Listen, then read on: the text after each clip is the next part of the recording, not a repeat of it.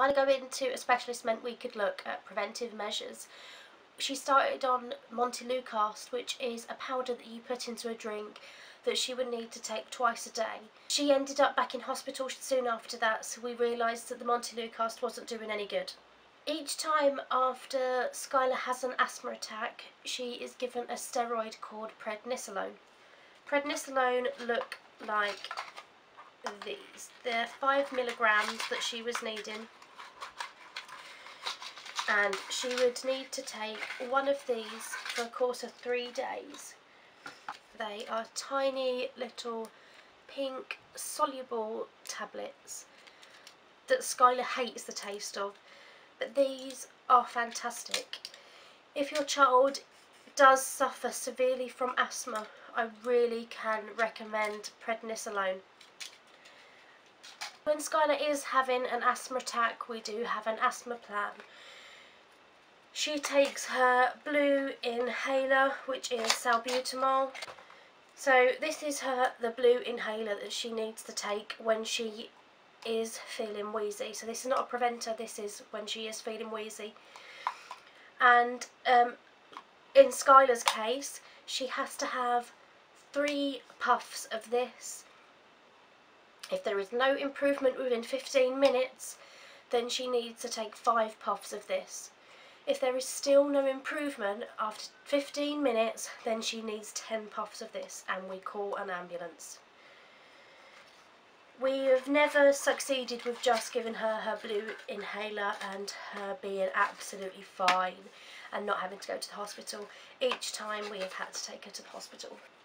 Skylar started off with her preventer being Clenil Modulite, which is 50 milligrams, that's this one, and she did used to have to take this 2 times in the morning and 2 times in the evening, which is her preventer. We found that one wasn't working. As the 50 milligrams was not working, it clearly wasn't strong enough for Skylar. She had her dosage increased to 100 mcg, which is the dark brown. We've had this now reduced to 1 puff in the morning and 1 puff in the evening for spring and summer, and then she still has 2 puffs in the morning, 2 puffs in the evening for winter and autumn. They're the seasons when she gets more colds. Skylar had this as her spacer, which is the normal spacer that most doctors will give you for your child. When Skylar's pumps, her preventers, weren't working, we was advised to give her 1 puff of her blue before she moves on to have her brown. This is to make sure her airways are going to be opening enough to get the brown preventer in, because they thought that maybe she wasn't getting it in. However, we visited a new hospital, feeling braver and going on holiday. We ended up being in Stoke and visiting Stoke University Hospital. I cannot tell you how amazing that hospital is. We learned so much, and we actually spoke to our first ever asthma nurse. She was fantastic. They do say everything happens for a reason. Skylar definitely had an asthma attack that holiday, so we could visit this hospital. We learnt so much. That asthma nurse gave Skylar this spacer. Definitely not as cute, definitely not great for your handbag, definitely not travel size, even though you can break it into pieces. But this has been an absolute saviour.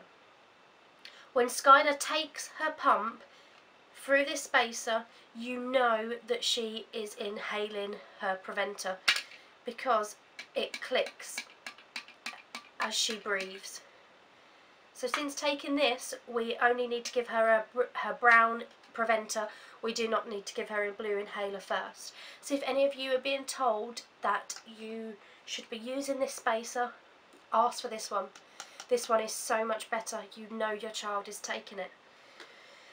And also, if you're being told to take the blue before taking the brown because they're not getting it in, it might be they're just holding their breath, which is what we found Skylar was doing. We put this over her mouth the first time she was having her inhaler, and the nurse said to me, see, you can see that she is not taking any of her preventer in. She's holding her breath. But she's so young, you can't tell her to really not do that or even know when she is. So when she takes this one, we know she's definitely taken it.